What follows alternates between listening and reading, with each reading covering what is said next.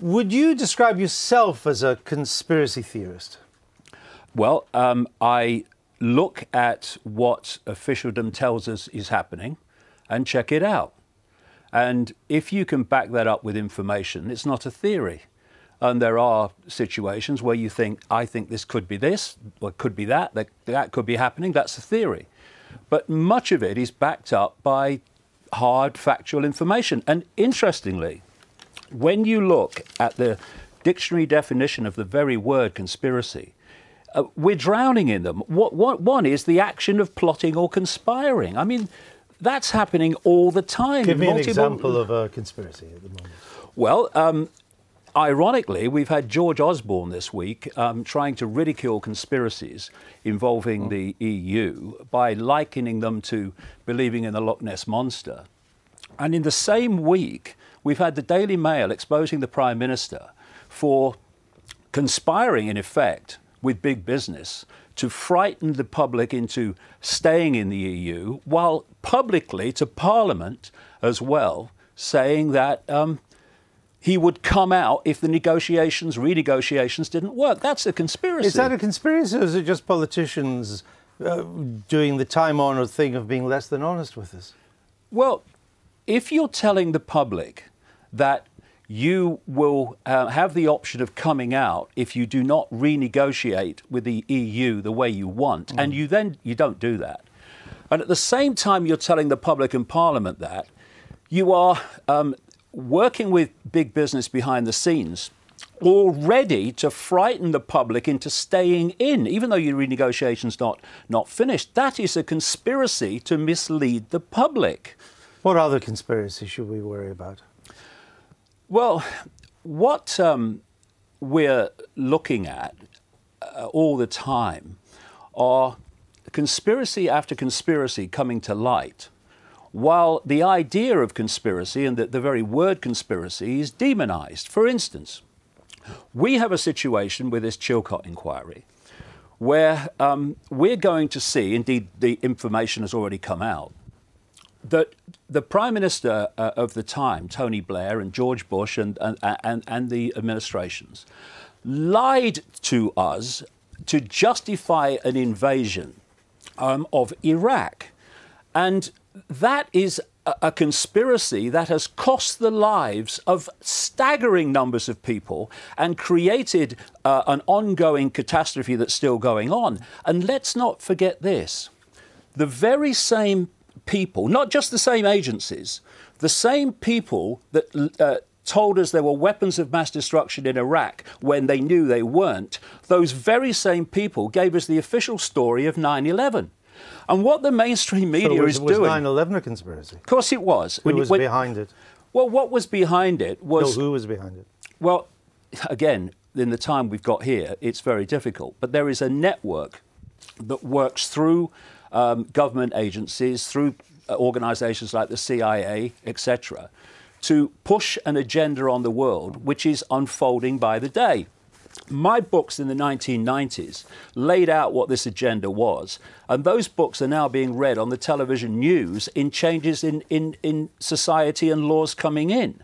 Okay. And the thing is, this is the point, the mainstream media has accepted that those same characters lied about Iraq, but will not question in any way the same people's version of 9/11. They're journalists, it's their job. But do you still think the royal family were shape-shifting lizards? Yes, I do. You do? Yes. And you also want us to believe 9/11 is a conspiracy? Yes, but the doesn't point that rather undermine... I mean, well, no, it I doesn't. can see the point that you might have some question 9/11, but if you also think that Buckingham Palace is inhabited by lizards, it kind of undermines but it's not that. It's not that simple. There's a whole big backstory before you get to what I'm saying. If you deliver it in one line, oh, you know, the world's run by reptiles, you meet it on one level. Oh, that's crazy. Immediate reflex action. But when you see the backstory and the evidence to support this, ancient and modern, you see that one line, throwaway line, in a completely different context. All right, let me bring in that. Have you ever believed in a conspiracy theory, Liz? No, I haven't, but I think David Aronovich is really interesting on this, because he says that sort of paradoxically we keep obsessing about conspiracies because somehow it's actually reassuring to think that there's some great network or some purpose, when in fact the world is chaotic and random and terrible things happen. And Iraq was just a horrible foreign policy mistake. And we can't get our heads around it. You see, as a journalist, I would love to believe in conspiracy theorists because they're much better stories. But almost everything I've ever investigated, it turns out cock-up is a better explanation than conspiracy. Yes, I know people put a lot of work into conspiracy theories, but I still think they're actually intellectually lazy. I think, people just don't want to get their head around the way things really work.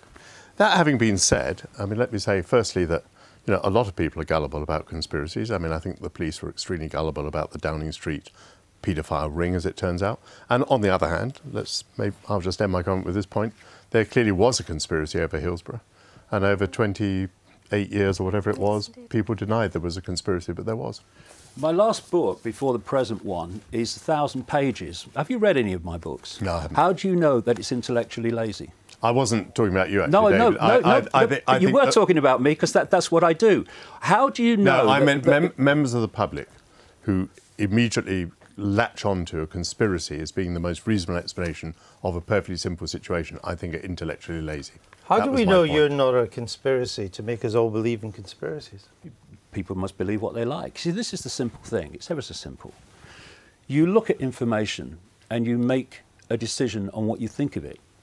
But if no one is investigating what governments and authorities are saying with a view to whether it's true or not, then what chance have people got to see information that they can then make a decision on? All they're getting is the mainstream repeat version of everything. Well, in my career, everything I know has been investigated, and we go by the facts. Just very briefly, what are you up to these days? Just got a new book out called Phantom Self, and I'm going on a world tour all over the world, and that shows how many people are looking at this. As in, before you go on that world tour.